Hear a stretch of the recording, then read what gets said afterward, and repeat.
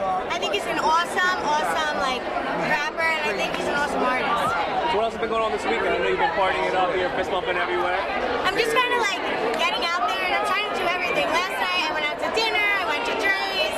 Tonight I'm hoping to go to Little Wing's party, maybe meet him, and do a couple things. So there's a couple more shows left. Tell us what we should look forward to. Well, I mean, it's already been crazy, you know, but it just keeps getting crazier.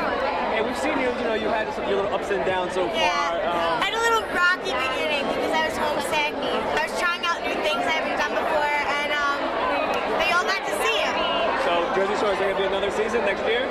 We actually filmed season 5 in Seaside, so you'll look forward to seeing that because that was pretty insane also. Okay,